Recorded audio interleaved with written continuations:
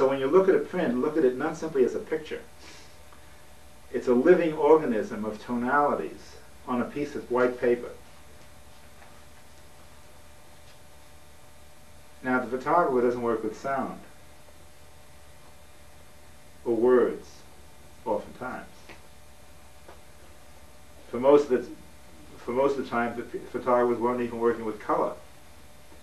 So it was in that limited range between brilliant white down to the blackest black, and every tone within, that all that could be said in a print had to be contained. So those are precious notes. But even when we get to color, the same applies. Even though we have different colors as well as values.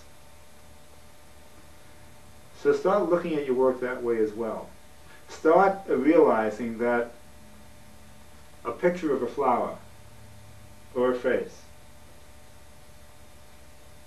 will never be a flower or a face. Just touch it. If you touch it, you feel it, you'll know for sure it's not a face. What it is a piece of paper.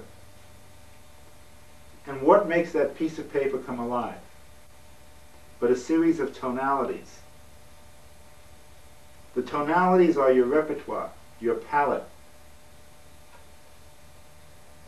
They're precious.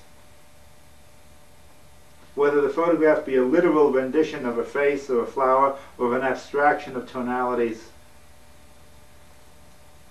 does it vibrate? Does it quiver? Does it have a quietness? Is there a long silence in it? In the tonality, just in the tones alone.